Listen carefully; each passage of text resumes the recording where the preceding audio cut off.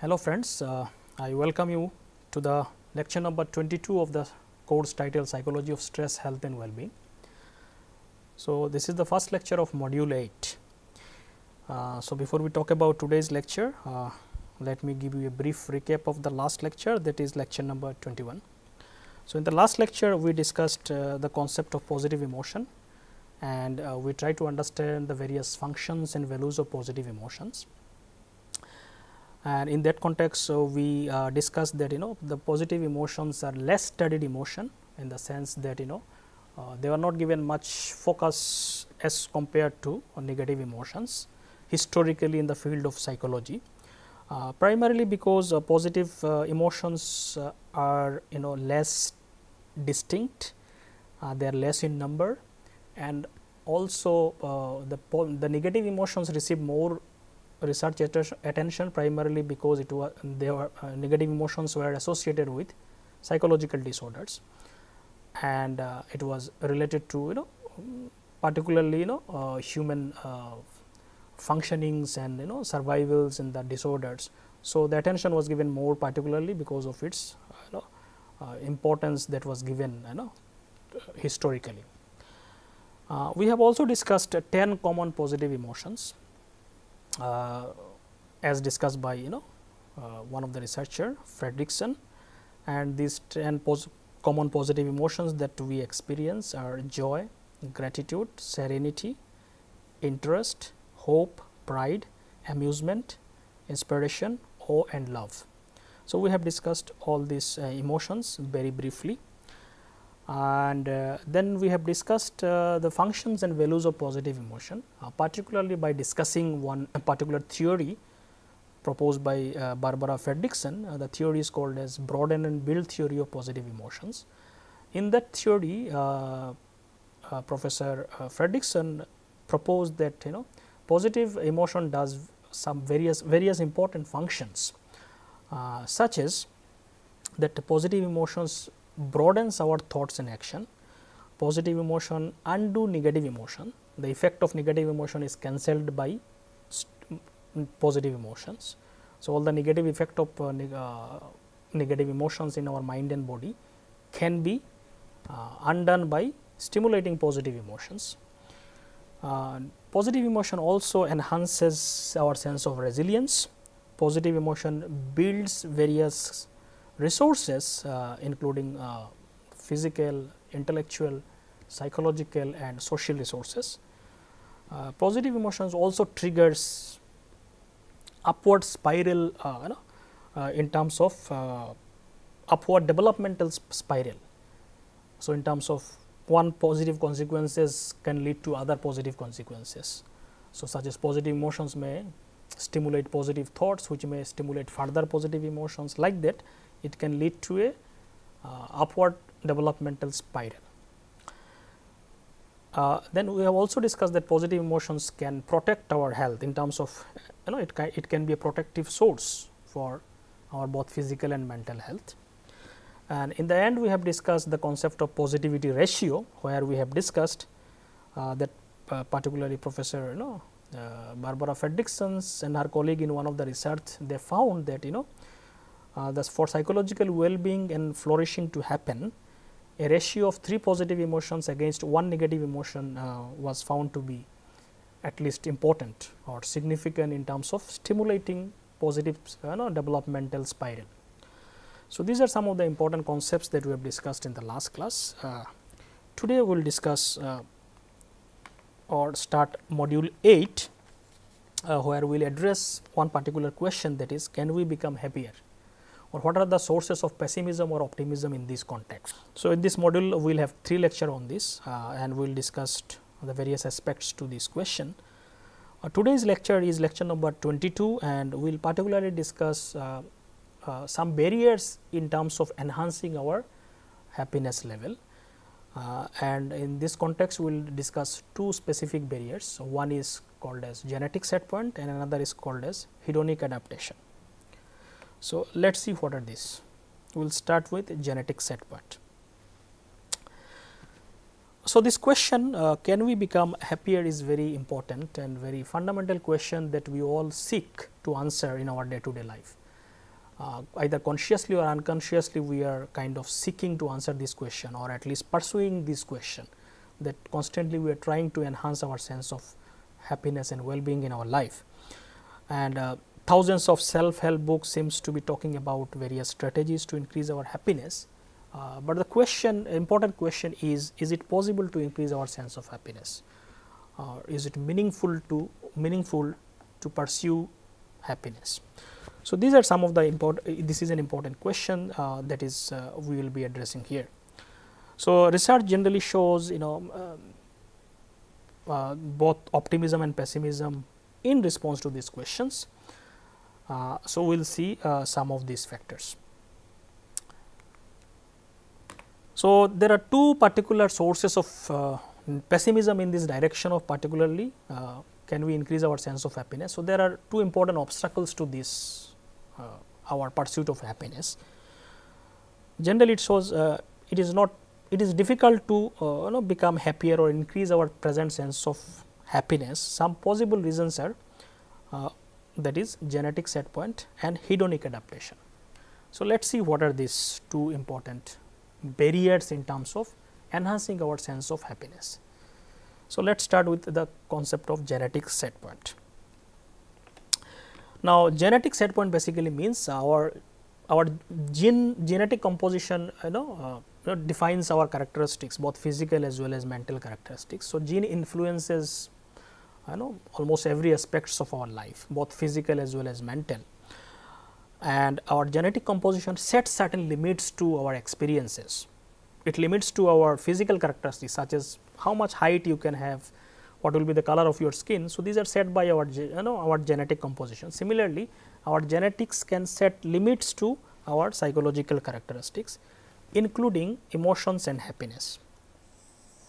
So, this is we need to understand. So, genetics continuously is influencing that and setting certain limits to it. You cannot kind of indefinitely expand something, primarily because genetics has certain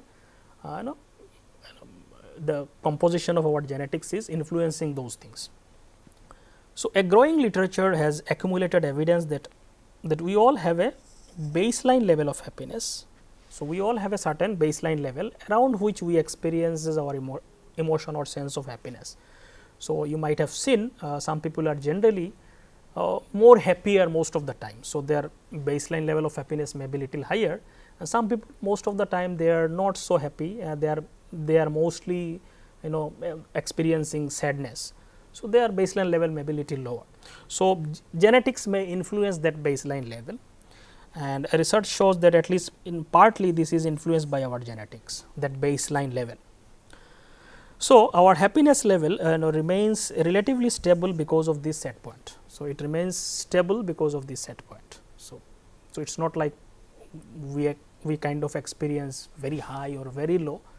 So, at certain limits is set by this genetics, and we experience around this baseline level.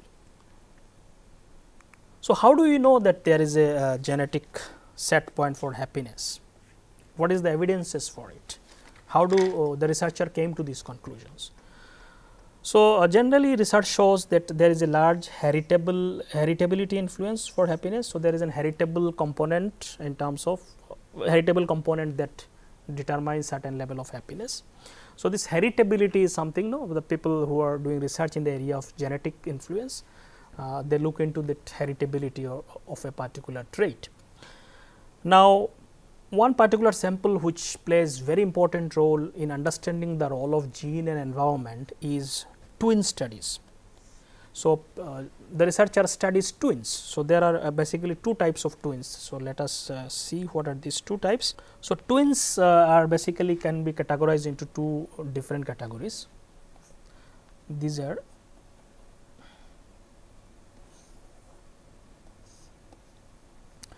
one category is called as identical or monozygotic.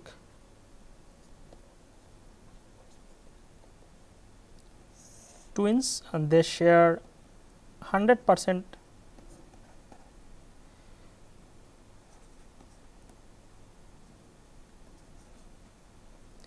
So, these are the twins who look exactly same to each other. You might have seen such people, some such twins, that it is very difficult to kind of distinguish among themselves.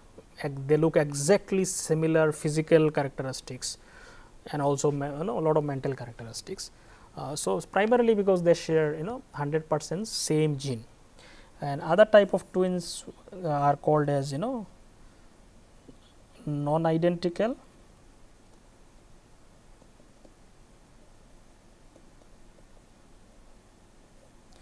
or fraternal twin.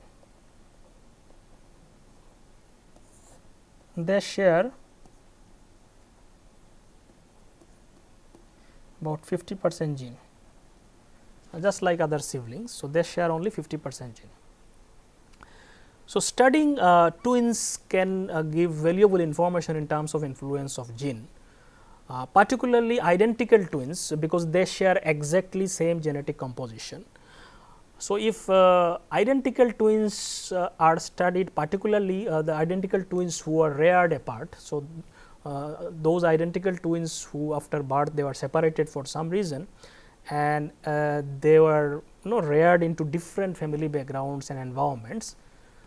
So, by studying this kind of sample, we can understand the influence of gene. So, because they are reared into different environments, so environmental influences are very different, and despite environmental differences, if they show certain similarities in their traits, we can say the gene is playing very important role there, because environment is very different.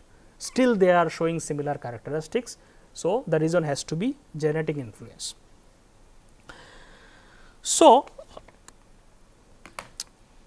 twin studies basically showed that identical twins have been found to report more similar level of happiness than fraternal twins. So, fraternal twins are not genetically identical. So, identical twins, even though they were reared into, even if they are raised in different households, different even background, different cultures, their sense of happiness and emotional experience are very similar. So, it clearly indicates, if despite differences in the environment where they were raised, they are still showing certain similarities in terms of their experiences of emotions and happiness. So, the gene should play a very important role, because they are genetically identical. So, different studies showed varying heritability coefficients. So, what is the heritability of genetics in terms of happiness? Different studies showed different heritability coefficients. It ranged from 0.25 to 0.55. So, it is like 25% to 55%.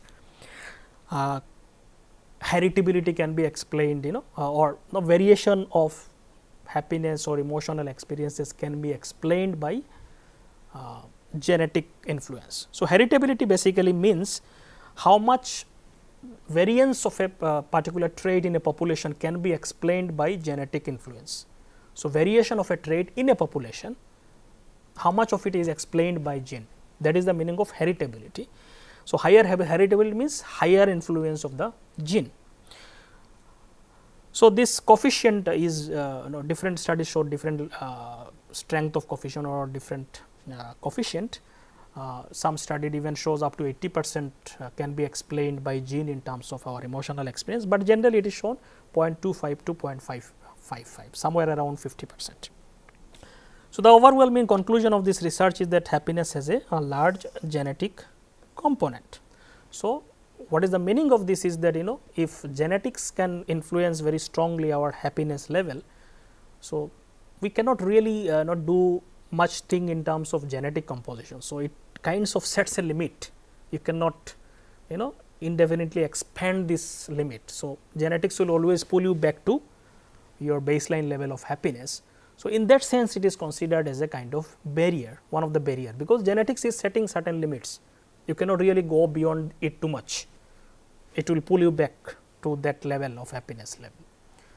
So, this is in that context it is said as one of the barriers in terms of enhancing our sense of happiness level. So, genetic is influencing that. So, and we cannot really change our genetic composition very much. So, we cannot really change because it is given to us.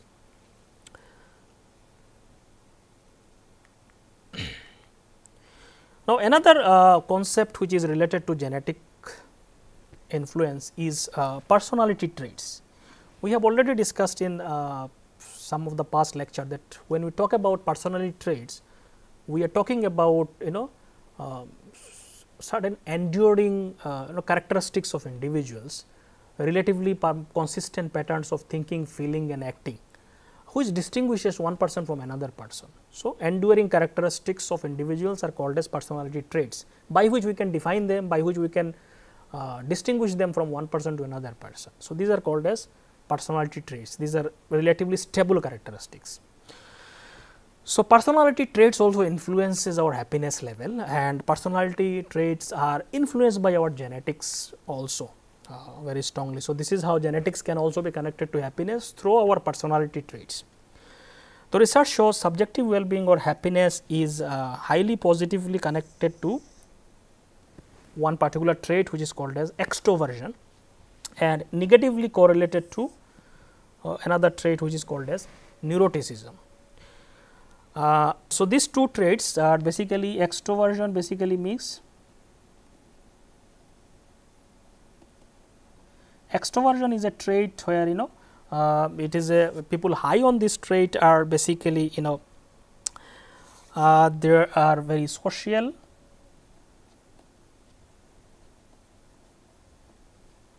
outgoing, they are assertive, they are gregarious. So, basically people high on extroversion basically that people who are very outgoing, very energetic, they are always want to be surrounded by people. So, they prefer to be in the social situations. People who are low in extroversion, they are called as introvert, basically people who are mostly prefer to remain relatively alone, they are more into their private world. So, they are not so outgoing and not so gregarious. So, these are different types of people. There is nothing wrong with being extrovert or introvert. People are different. So, these are different characteristics. But research generally shows extrovert people are more likely to experience higher level of happiness. One reason could be because of their personal characteristics, they are likely to experience more positive emotions, more fulfilling relationships, social relationships. That could indirectly lead to more experiences of happiness. Another trait which is generally negatively connected with happiness is called as neuroticism.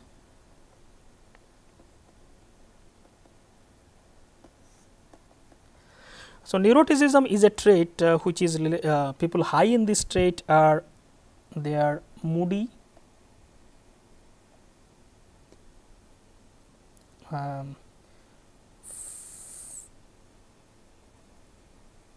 feel anxiety, worry, fear, guilt, etc. So, people with high neurotic are basically emotionally little bit unstable.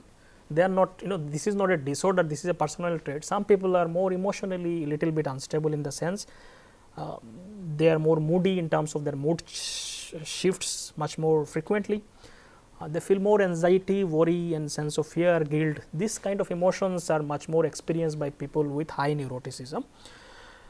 So, generally so typically because of their high tendency to experience negative emotions, they are likely to experience less happiness. So, this could be some of the reasons.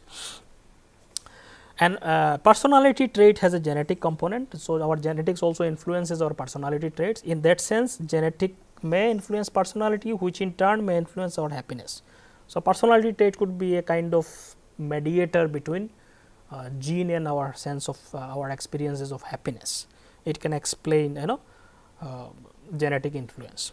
So, some research suggests that genetic influences on extroversion and neuroticism and another characteristics which called as conscientiousness may explain lot of heritability of subjective well-being. So, our genetic influence on our personality trait may explain how gene can influence our sense of happiness or emotions. So, personality research generally shows that personality traits often predict happiness better than life circumstances. We have seen in one past lecture where socio-demographic factor we found that they do not play that strong role. Our life circumstances, they do not play a very strong role in terms of our happiness level. Personality traits can actually predict better, it is a better predictor of happiness than life circumstances, which may also partially explain the stability of our happiness level across time. So, which also explains that happiness level is generally stable.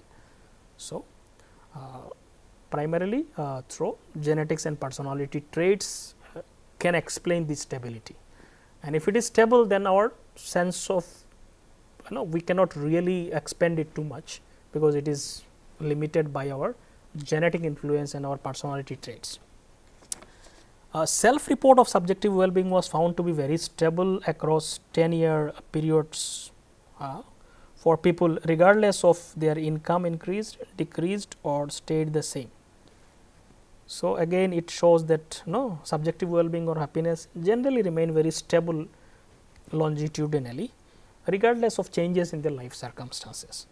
This research also indicates support for genetic and personality influence. So, this finding suggests that we are disposed to experience certain level of happiness irrespective of our life experiences, and this predisposition may be in large can be explained by genetic and personality factors. So, this stability can be explained using genetics and personality factors. So, this is one of the barriers in that sense that we cannot really increase our sense of happiness level, because it is influenced by genetic set point. So, it kind of limits its level and intensity of experience, and our personality characteristics, which can also be actually indirectly influenced by our genetics.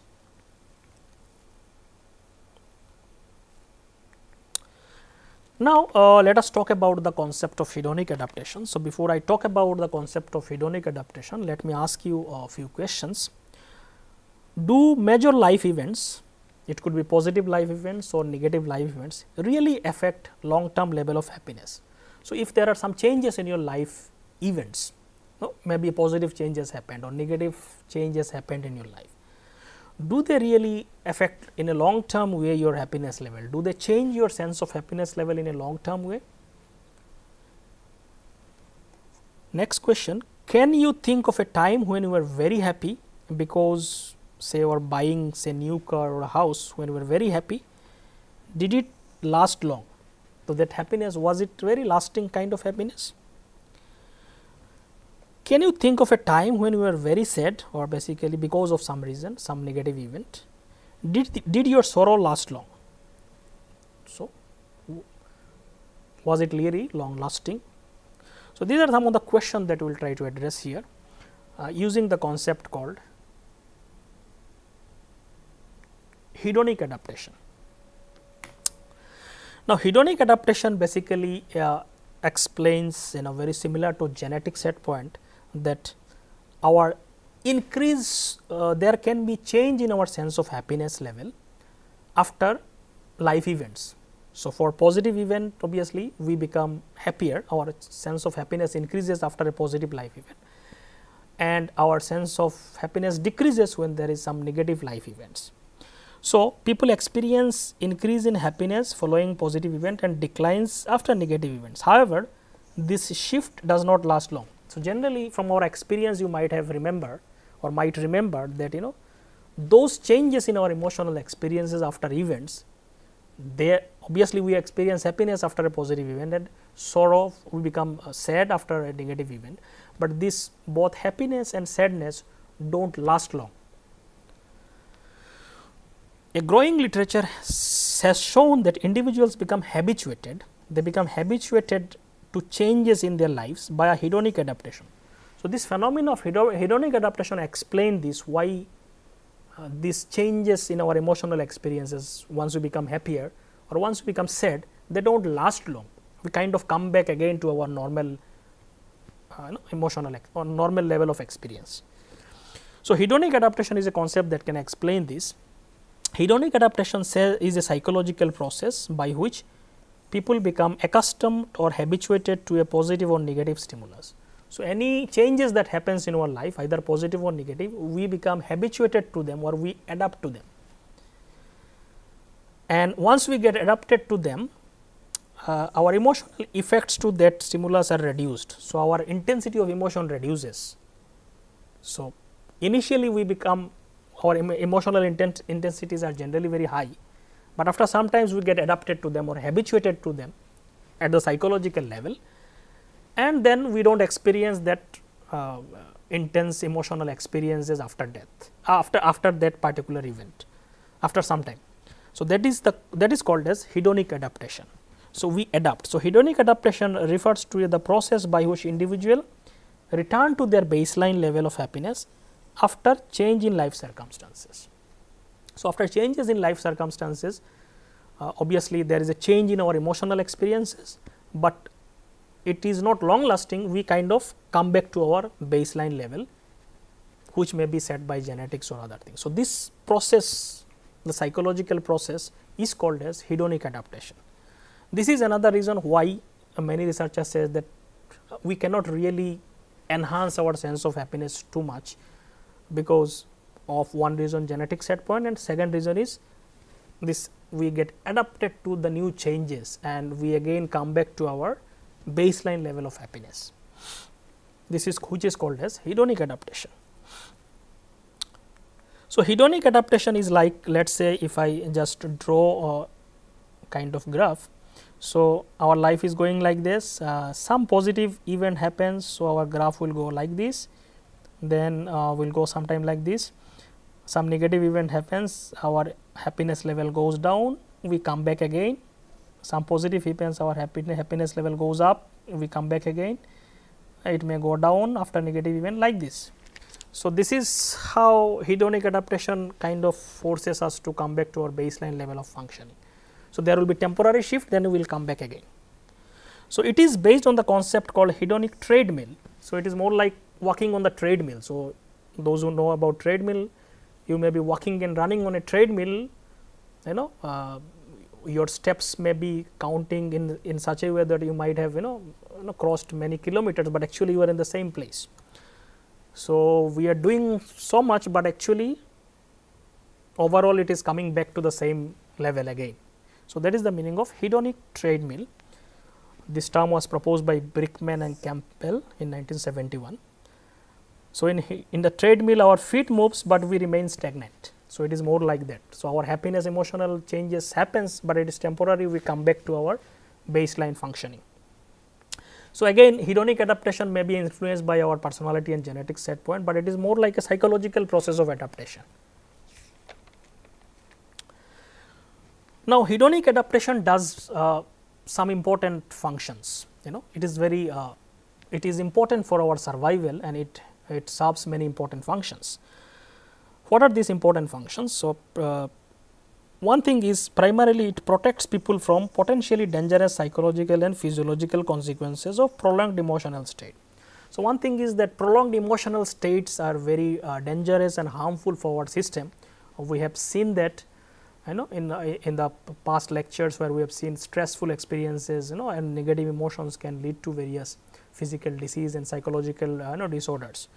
So, prolonged psychological states, both positive and negative emotions, particularly negative emotions, can be potentially dangerous, can have potential dangerous consequence on our system, particularly body and mind. So, hedonic adaptation helps us to protect. So, we do not experience for prolonged period, we come back to our natural level of emotional experience. So, it kind of protects us from those harmful effects of prolonged emotional consequences. Second is it allows unchanging stimuli to fade into the emotional background, so that changes in the environment receive extra attention. So, if we become too much emotionally attached to some changes, then we will not be able to pay attention to other new changes that are happening, which may be more important in your life.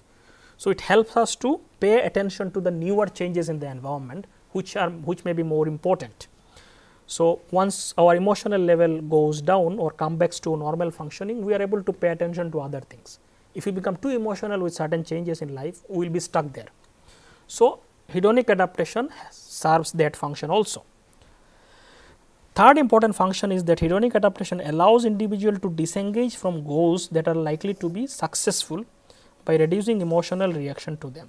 So, basically it is connected to the earlier point that I have discussed. So, it also helps us to disengage from a particular goal.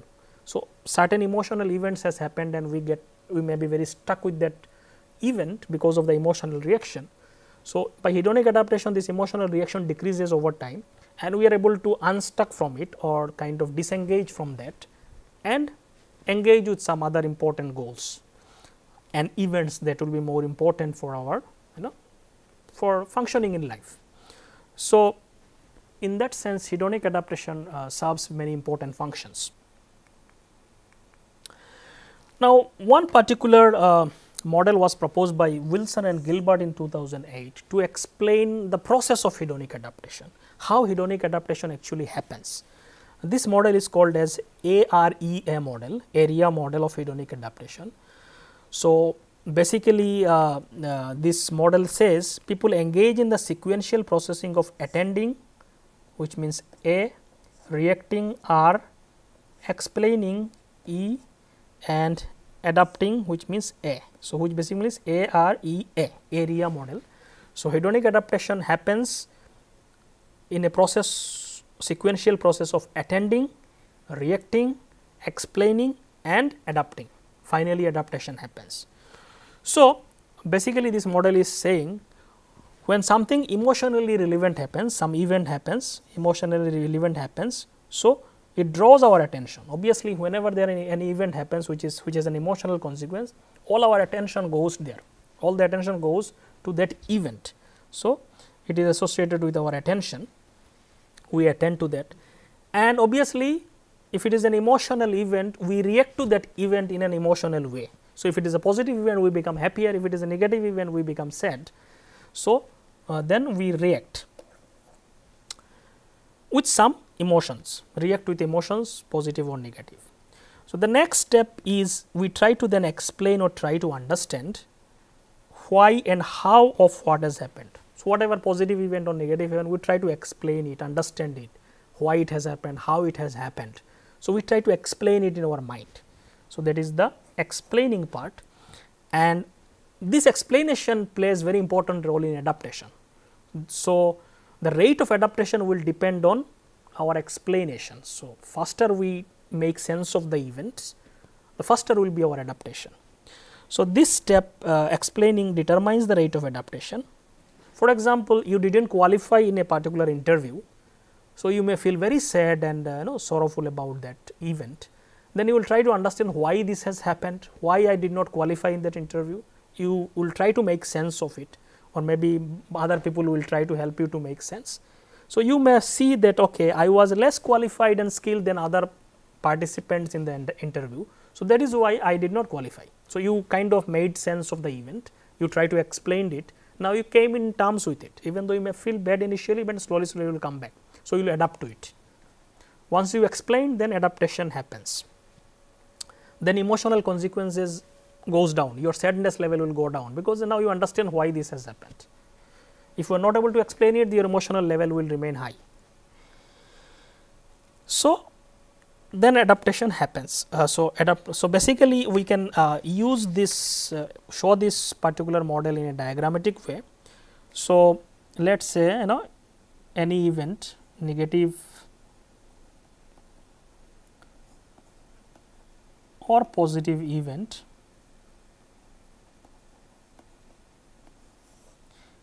has happened in your life.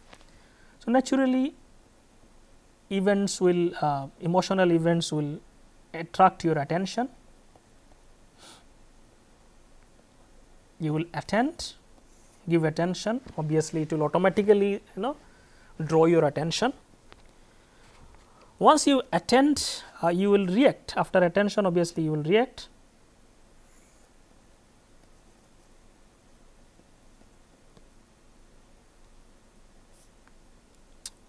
Strong emotional ways.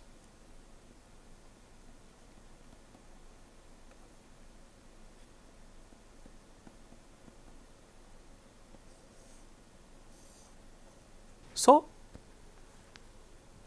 we will experience emotion for some time, there is no doubt about it. Then once after reaction, we try to explain or understand basically why and how of what happened.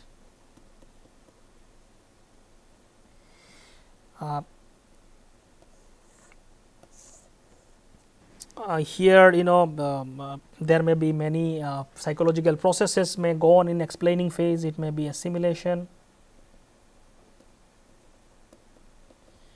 accommodation,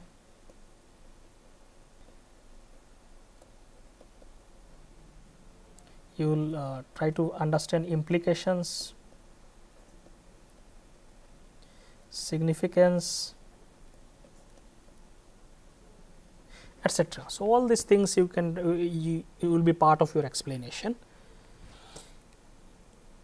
If you are not able to explain properly, again this cycle will go on. However, if you are successful in explaining,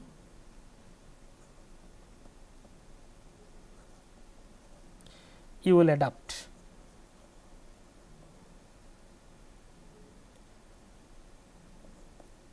After adaptation, there will be no further processing.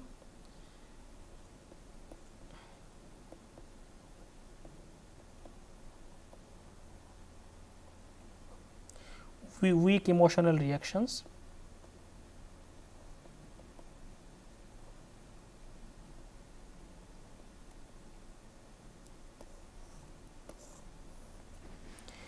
So, if it is unsuccessful, generally it will again go through all this process.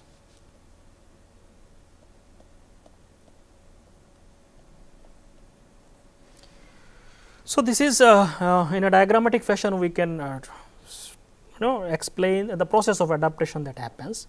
So, after event we attend, after attention we react emotionally, and after reacting emotional consequences we generally for some time we try to explain it why and what has happened using assimilation, accommodation. We will see implications, we will try to understand the significance of the event, and if this explanation process is successful, we adapt. Then we do not process too much again, and there is not much emotional consequence to it. So, that is the meaning of hedonic adaptation. However, if it is unsuccessful, we may again kind of do this cycle till we become successful in terms of adaptation. So, is hedonic adaptation is same for both positive and negative life events. So, let us see some of the research finding. Is adaptation happens at the same rate for both positive event as well as negative event? Let us see.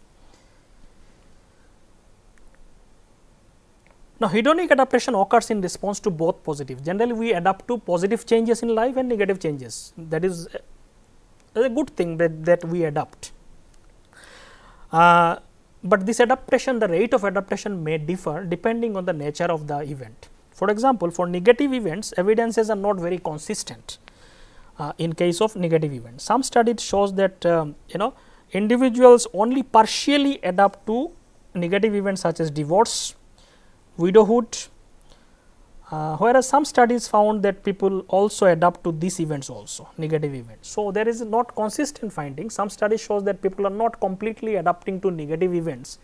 Some negative events such as divorce or widowhood, and some other studies also shows being disabled.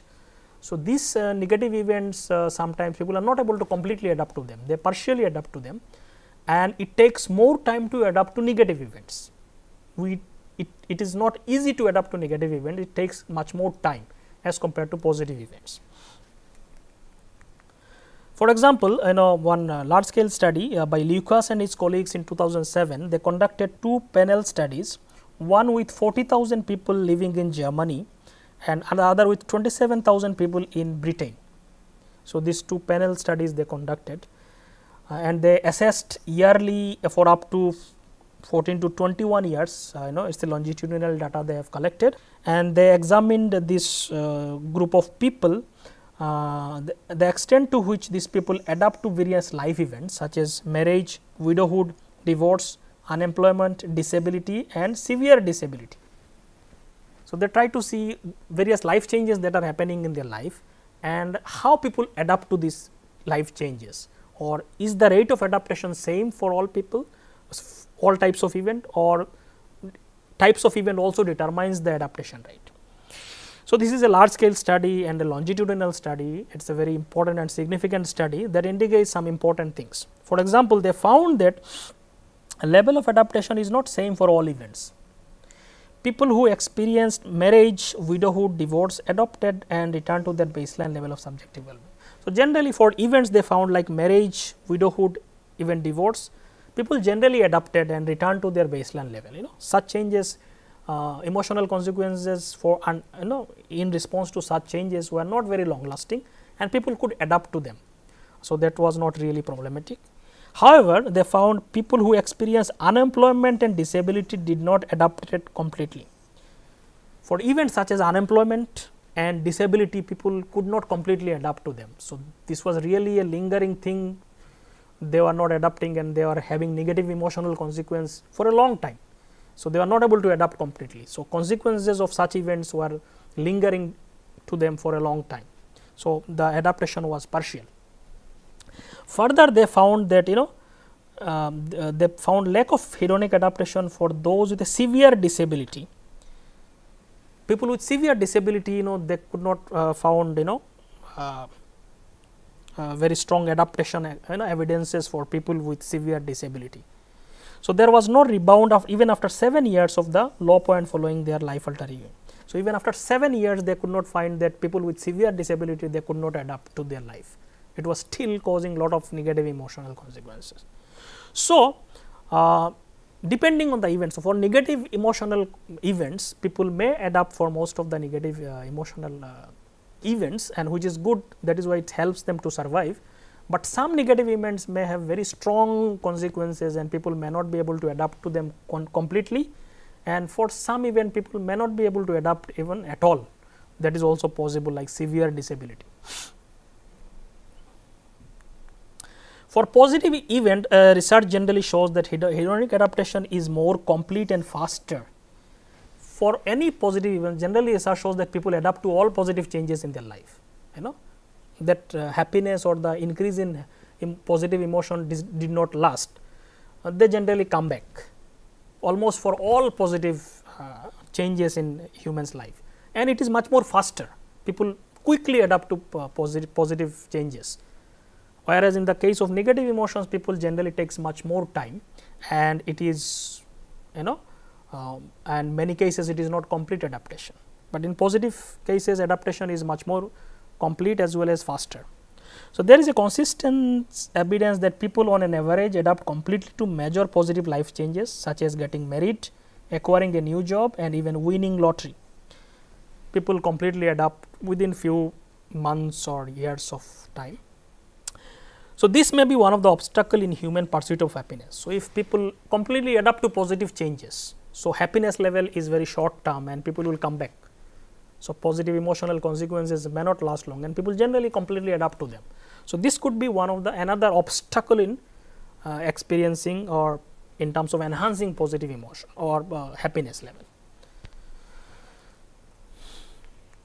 So, let us see at the end why adaptation is faster in case of positive changes, and it is not, it takes much more time in case of negative emotions or negative changes events.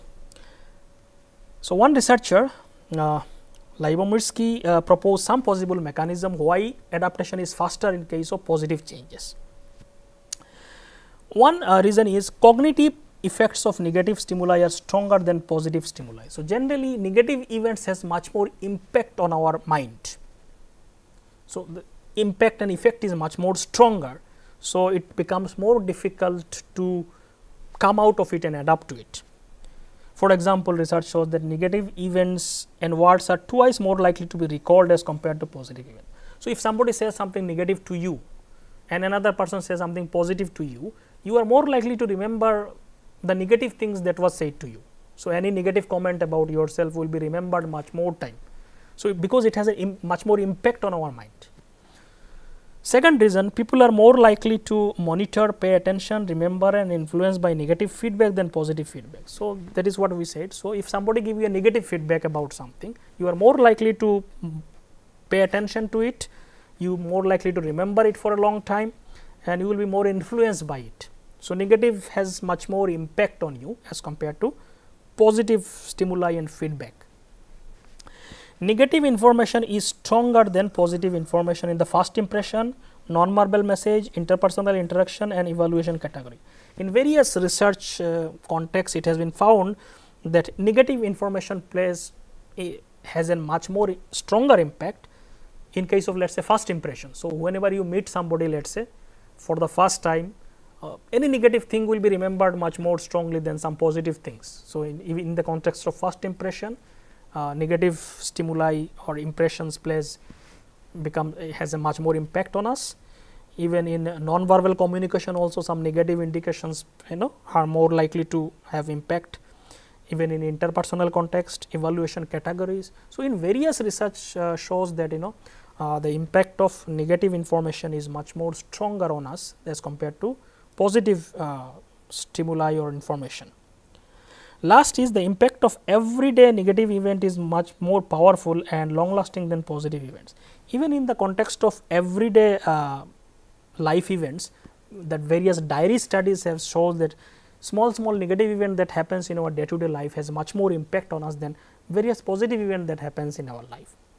So, overall you can see the negative events or stimuli feedback has much more impact on our mind and our system than positive events. So, when things has much more impact, which may have evolutionary reason, because we need to pay attention to negative thing for survival, and because it has much more impact, it is difficult to come out of it. It takes much more time to come out of it and adapt to it. So, that could be some of the reason why we get more adapted to positive events as compared to negative events, and adaptation is faster in positive events as compared to negative events. So, with this I will end today's lecture, and in the next lecture we will talk about, despite these barriers, how can we enhance our happiness level. Is it possible to have a sustainable happiness? So, this thing we will discuss in the next lecture. Next lecture we will talk about the sources of optimism. Despite this pessimism, how can we increase our happiness level by certain interventions. So, in the last few lecture, in the coming few lectures, we will talk about that only. So, with this I will end today's lecture. Thank you.